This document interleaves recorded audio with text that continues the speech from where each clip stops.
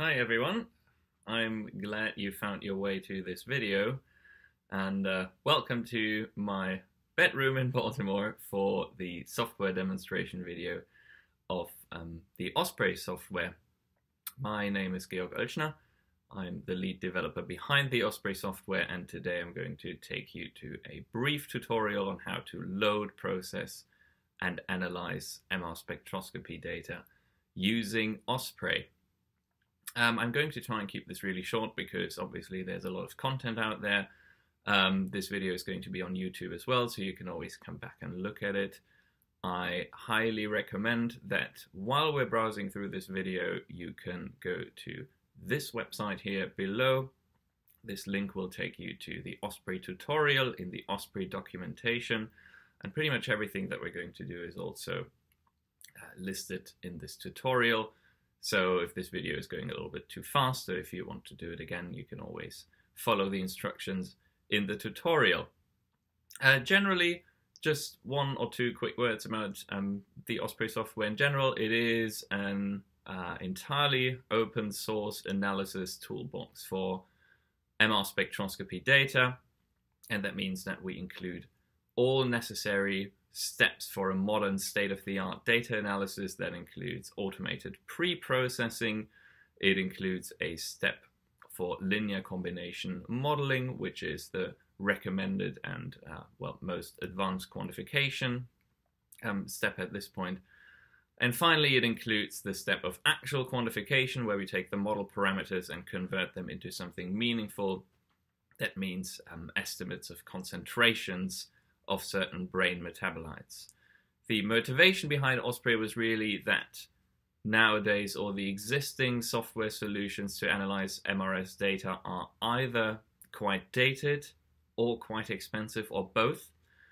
And we also don't really understand the process of linear combination modeling very well, right? So on top of all of this, the pre-processing is frequently done in a very lab-specific way. There is relatively little consensus on how this is optimally done. And in response, we developed this all-in-one tool that gathers modern pre-processing steps in one place, gathers a modern linear combination model that is entirely out in the open, and finally also the quantification and taking into account the tissue composition of the spectroscopic voxel. So this is all in one place. It comes with a graphical user interface that we're going to be using for this tutorial. And the advantage behind all of this is really that you are able, if you want to make your own modifications to the code. You can propose new modules, and the transparency of the code is really supposed to also provide increased rigor and scrutiny. And also the workflow is designed in such a way that the analysis is going to be reproducible. So whenever you're going to use the same workflow definition with the same version of Osprey, you're going to end up having the same results.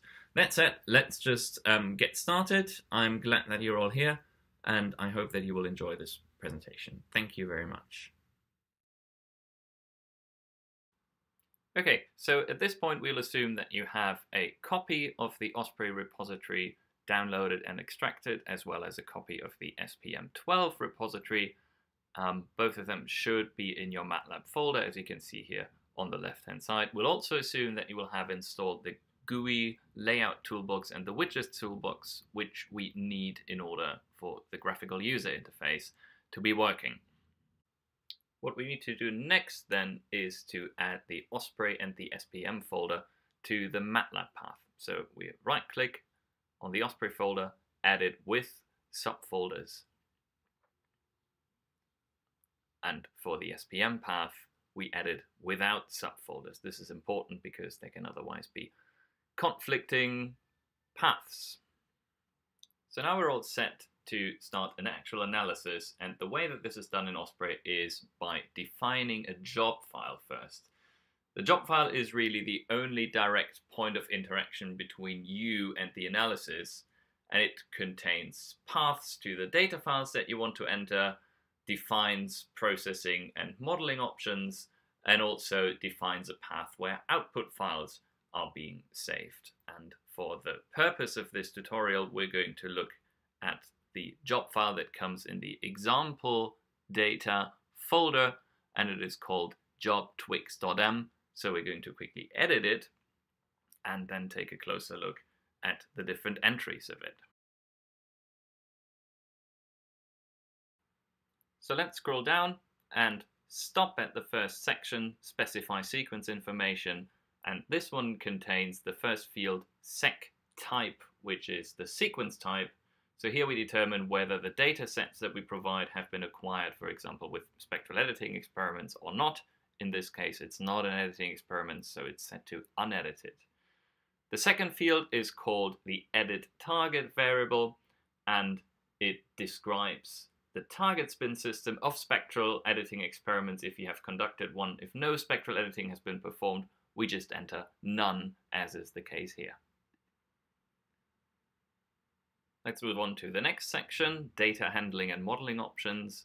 And here you can provide input on whether you want to save the process data in externally usable file formats. For example, if you want to do the analysis, the linear combination modeling with LC model instead. So these are the first three options. You select the fit model, and now in this case we only have Osprey available because it's the only implemented one as of to date. The fitting style is for editing experiments, where you can either fit the difference and the edit off spectrum separately, or if you change it to concatenated, these will be modeled simultaneously.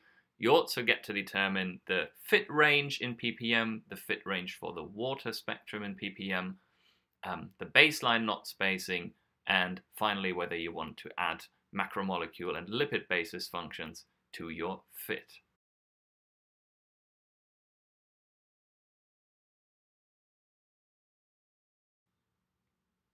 In the next section, we will actually provide the paths to the actual data files that we want to use. So what you see here are generic path names that just ensure that this demonstration will work in whatever folder you have put Osprey. Otherwise, you have to provide the full paths to the files that you want to use. The first field, files, provides the metabolite data, so that is the water suppressed data. These are cell arrays, so you can provide multiple ones at the same time. The field files ref includes the line shape reference data, which is water reference data typically, that is acquired at the same echo time as the metabolite data. The field files W is an optional additional short TE water reference, which will help you quantify water scale data with less T2 weighting. If you want to include metabolite null data, you can include these in the files MM field.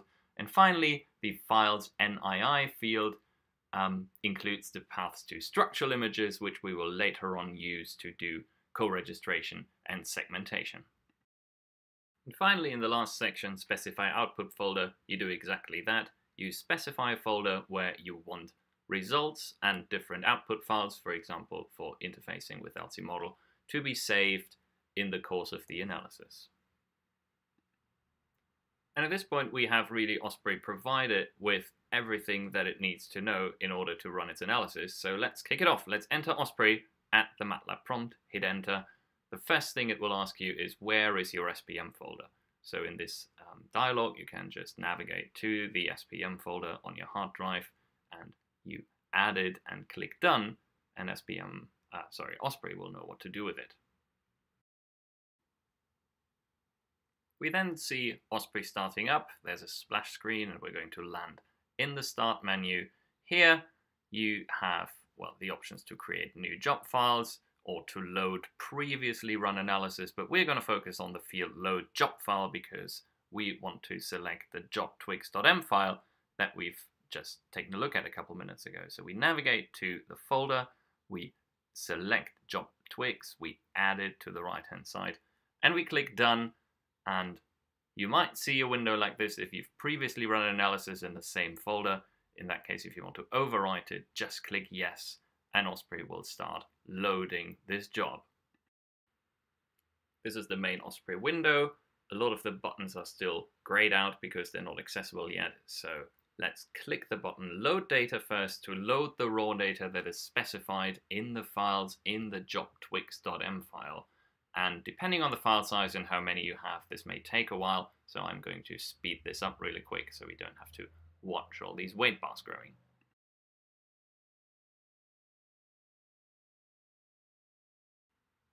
Once this process is complete, we now see the raw data with all the single averages. We can do the same thing by clicking at the tabs at the bottom for the water reference data and the short TE water data, so we can always click back and forth between the various fields. But obviously the raw data in and of itself isn't as interesting, so we'll kick off the data processing by clicking on the button that has just become available after loading, and we see that the data processing is taking place. Again, this might take a while depending on what type of data you're processing. In this case, it was relatively fast. So now we can see in the top left corner the raw data before frequency and phase alignment. Below that, after frequency and phase alignment, we see a summary of the frequency drift before and after frequency alignment. And in the bottom right corner, you see the final aligned and averaged spectrum, which is going to be the spectrum that is fed into the modeling process. Again, we can click on the tabs to see the same thing for the water reference data. In this case, we don't have frequency drift information available, but you can see the same alignment before and after. Before we model the data, note that you can always switch back and forth between visualizing the different steps of the analysis, and you can also look at the different data sets that are included in your batch just by selecting it from the container on the bottom left. So now, what have we done now? We have started the modeling process by clicking on the button because we actually want to do some fitting, and this may take a little bit longer, up to a minute per data set, maybe even longer depending on your machine. So again, I'm going to speed this up.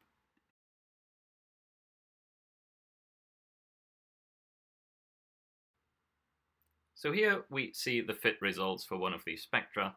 On the right hand side in this big panel, we see the data overlaid with the fit, we see the baseline, we see the residual on top, we see the individual contributions from each metabolite. Below that, we see raw water scaled amplitudes for each metabolite in the table to the left-hand side, and some fit quality and data quality information in the top panel.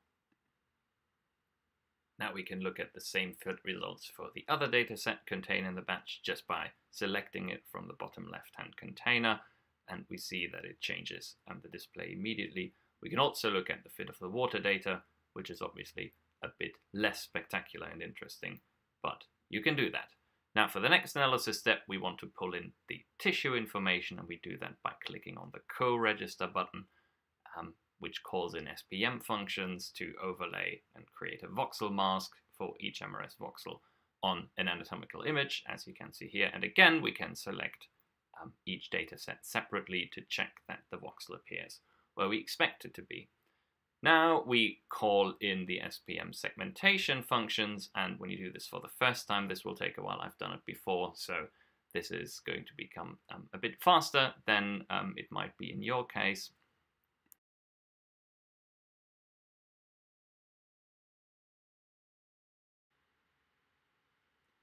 And as a result, you see different maps for gray matter, white matter, and CSF overlaid with the voxel mask. And again, you can switch between data sets that you have entered in the batch right away. The next and final step that we want to look at is the quantification step. It goes very, very fast. It uses the model parameters and the tissue information to derive quantitative metabolite estimates of various sorts. By default, Osprey switches to the overview panel, which we'll come to in a second, but let's switch to the quantified tab first. This is a table of various metabolite estimates, for example, creatine scaled or fully tissue water corrected. Again, you can go through this for each data set separately. These data is also saved in CSV file format, so you can immediately export it, for example, into R. Finally, the overview tab has a bunch of really nice functions if you have large amounts of data.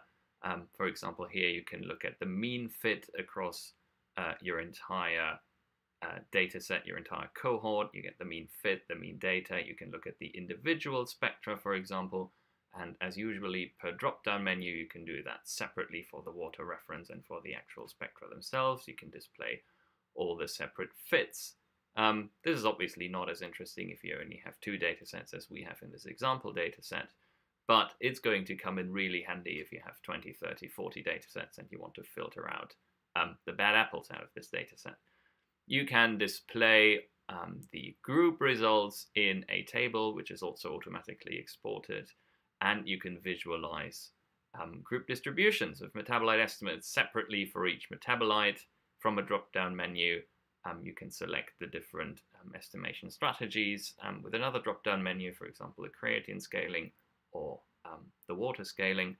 And this is all visualized in rain cloud plots, so you look at the distributions and mean values and standard deviations.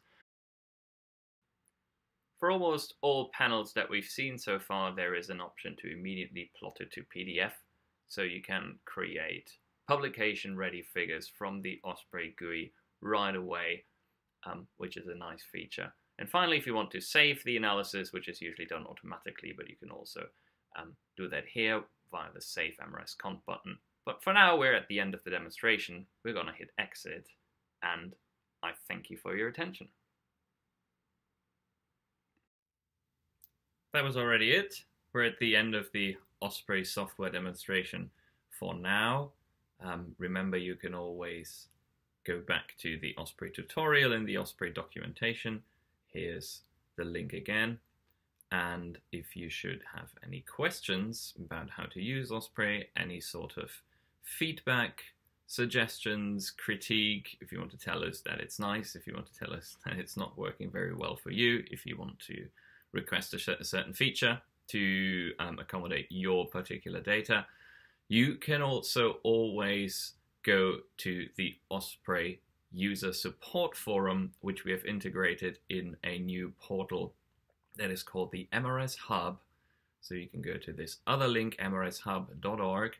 There's a forum, and within this forum you will find a subcategory for Osprey, and you can post anything that you like to let us know anything that you want about Osprey, and we try to be responsive.